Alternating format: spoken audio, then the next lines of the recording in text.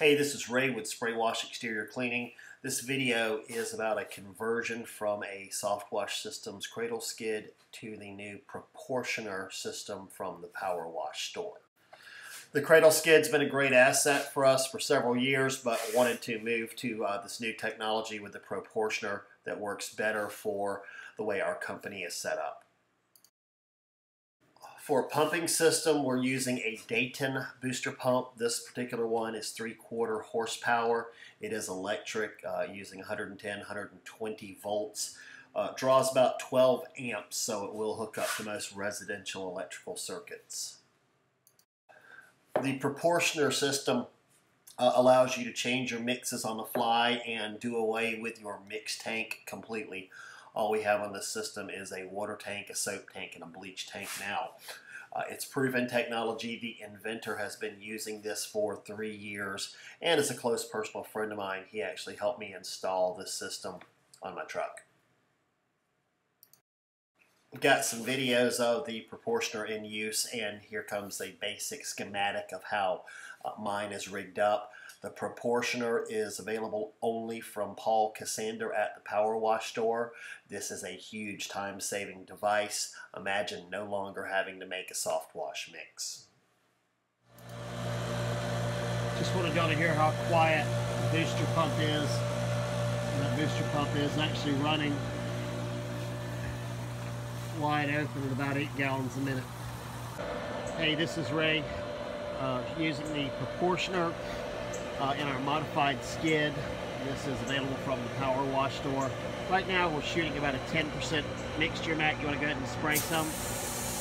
Using the booster pump, electric booster pump to shoot that. Shooting a 10% with bleach. Go up a little higher, Matt, and show the distance on that.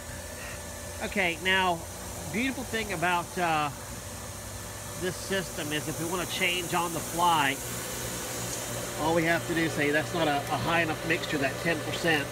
I put a soap bump in here, and then I'm going to go down to about 20%. So I've just changed my mix ratio completely. Matt, hold it down to the ground so we can show where that soap bump. When the soap gets a lot thicker, we'll know that everything behind that is now 20%. When we just introduced that glob of soap into the lot. And right there, the soap's getting a lot thicker, so we now know that we're shooting a 20% mixture. And just on the other side of that, let's say our mixture is too hot, or we're getting off the roof and we want to shoot something less, I can come up here, again, introduce the soap bump, and cut this mixture back to anywhere to a 2 or 3% mixture. And Matt's shooting. Again, we'll see.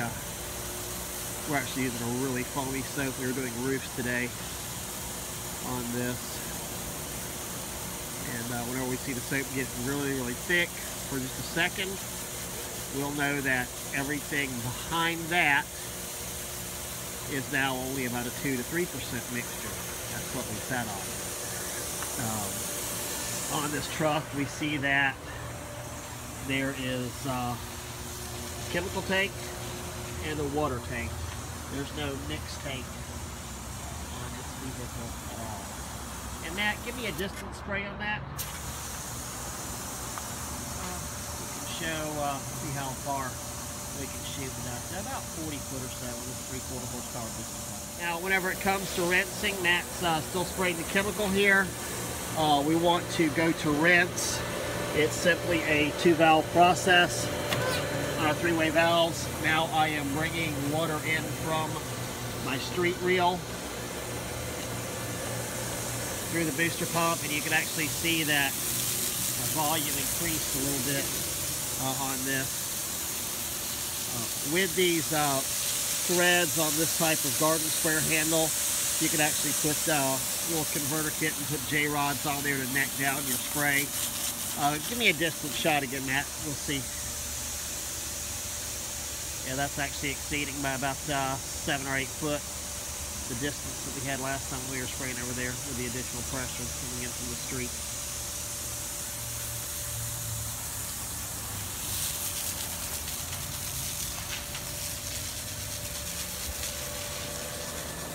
And here's just a look at the unit. Again, that is the proportioner unit available from PowerWash